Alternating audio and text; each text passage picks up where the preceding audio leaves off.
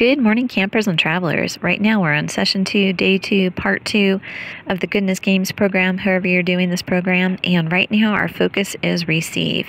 So you may be asking yourself why it's important or why it's an act of goodness to receive. But if you think about it, if you've ever tried to give a gift or a compliment or an apology to someone and they won't receive it, or a form of encouragement, it's really, really difficult. And so receiving that act of goodness that somebody is trying to give you is an act of goodness itself. So let's take a look at our scriptural verses. We've got James 1:17.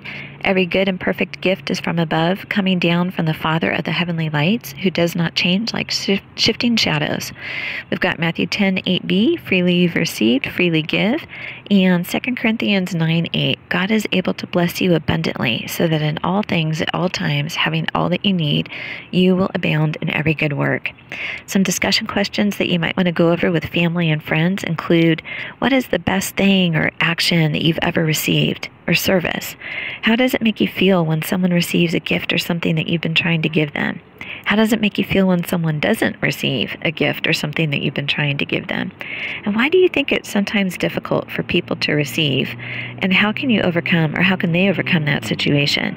The activity, of course, is to receive. So ask the Lord what He wants you to receive, whether it's love from Him, encouragement, words of wisdom, an apology, assistance from others, and then go ahead and receive those things. In the mighty name of Jesus, Yeshua HaMashiach, amen and amen.